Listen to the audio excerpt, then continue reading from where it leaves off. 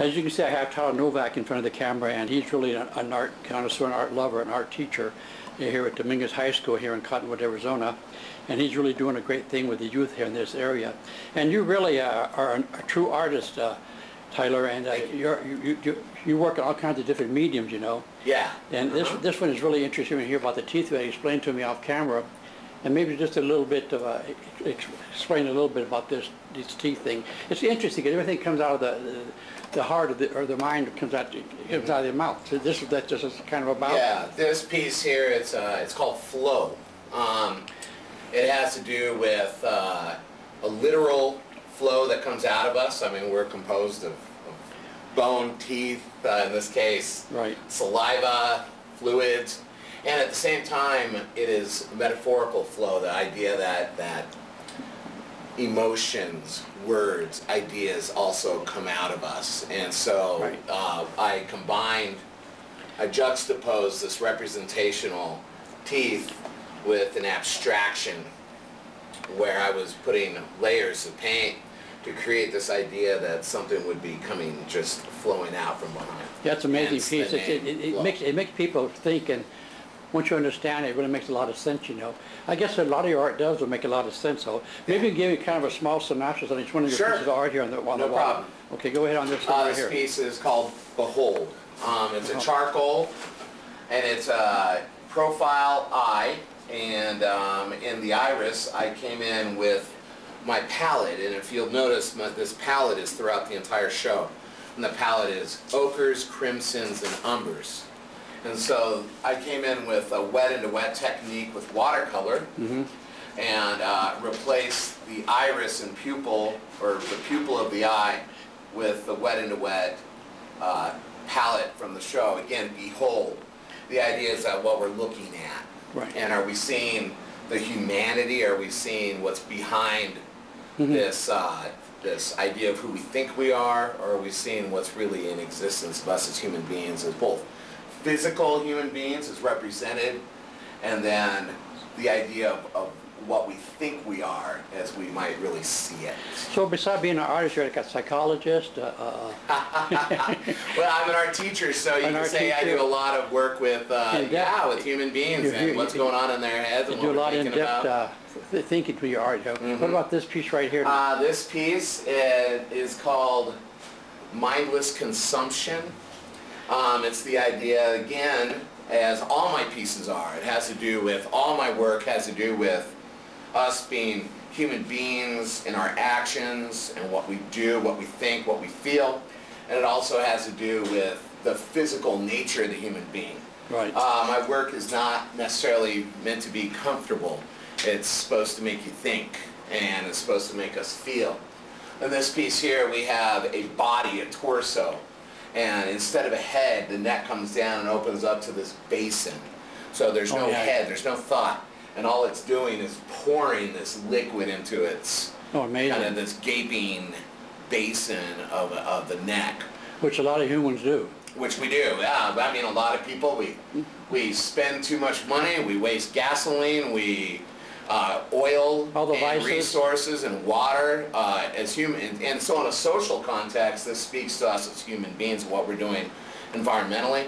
Right. On an individual context, it speaks to us as human beings and what we do to ourselves, whether we eat too much or drink too much, or alcoholism or drug abuse. So these things that we continue to consume. So that has a negative connotation.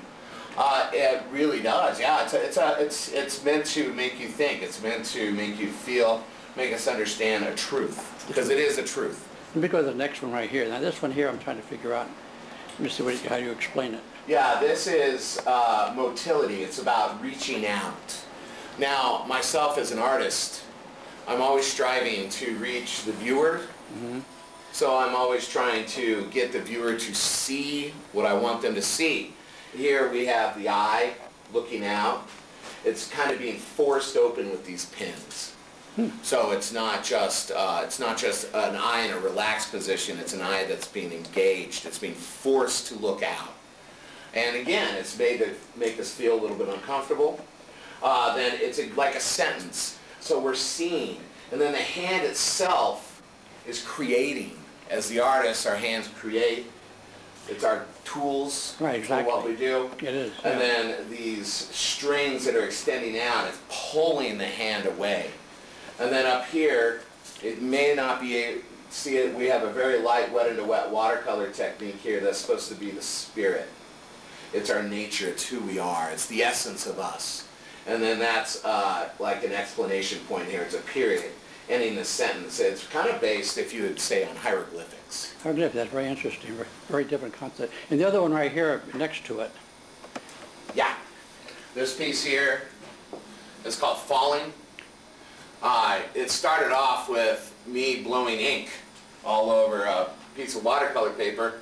So I just take ink, pour it down, take a straw, blow it around. Well, I found this figure in there. So I came in, painted this figure, just kind of a stream of consciousness, just found the image in the ink. Using white, I highlighted the lights on the image. I then came in and felt like this figure looked like that had the motion if it was falling down, so I put a hand in here that it was almost catching it. Later on, what I did is I continued to accent the piece. Came in wet into wet with the watercolor. These are, I call them meat balloons.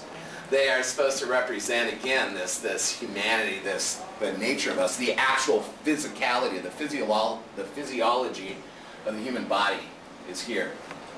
You're a very deep individual. Thank you. Well, we have this figure kind of falling down, Yeah. really without the support, you know, falling through humanity. This piece is a collaboration that Matt and I did together. Oh, okay. Actually, it's, you know, as an art teacher, along with a lot of these pieces, you know, when I'm teaching charcoal to my students, I do this charcoal piece, and I do it while I'm teaching. So I'm teaching, the kids are working, and I'm also working as modeling what we're doing.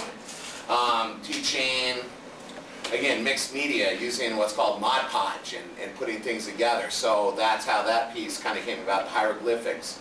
This was actually, I did it with the students, blowing the ink, and we're trying to figure out what it looked like. And so I like to engage with my students, and of course we're making art. So my art is not their art, but we're using the same. What I'm trying to teach them, I'm modeling myself in my own way. Fantastic. And this was an abstract piece that Matt and I did.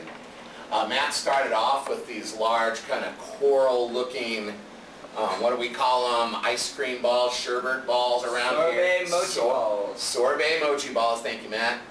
And then I had come in then with some paint and just sort of attacked it, and then he would come in and repair it. And so we really worked through this piece together, again, as a collaboration. What's the title? You know, it's funny, I don't know if we have You an know the title exact yet? title. No, not title yet? Okay. Yeah, it's a collaborative abstract piece. Sure. And so we just took turns building this piece, constructing Working it, working together. Sure. And like I was saying with the students, actually the students, we're working on abstract with the kids, and that's a really tough concept. Abstract art, they have a very hard time with it. The one that next to it, with the person in it, next to it right there, Yeah, you actually have a human figure in there. yeah, that's me when I had hair. Was that you? That's me. So how long ago was that? I painted this. The picture was probably about 3 years ago I mean, when you had hair. when I had hair. Well, how long ago was that? That was about 3 years ago. Oh, really? You had all that hair 3 years I ago? had hair, yeah. It wasn't the teaching with it. You lost your It hair. might have been the teaching, yeah. Notice, I have the opposite of this picture now. I have, my hair's here, it's no longer here or here, so That's new, I guess. Looks good, too. I'm the opposite, thanks. So, yeah, no, this is me, self-portrait. Well, that's nice. Uh-huh. So I just want to ask a little bit thing. Most your paintings make you think, and some have kind of a negative connotation to them. But do you have anything like it's totally positive in the art form? Totally positive? I think positive? all of this is totally positive. Okay. Yeah, I think there's absolutely nothing negative about these No, it's not- things. there's These no are negative. these are about being human. These Yeah, are the sure. things that make us who we are. The fact that I can explore that and Yeah. hopefully have people engage and think, that's positive. Yeah, you're really right. Now this large one behind you, that's I like that one. That's because I like Jackson Pollock stuff. Sure. And but and this is Now, how did you actually produce this? Plastic sheet, laid it out. You know, this is the kind of sheeting that they use in industrial places. You know, they lay it down to protect the floor or whatever. Laid the sheet down, and then we mixed cups with acrylic paint, liquefied it, a lot like Pollock, went around, poured it, and then had people on each corner.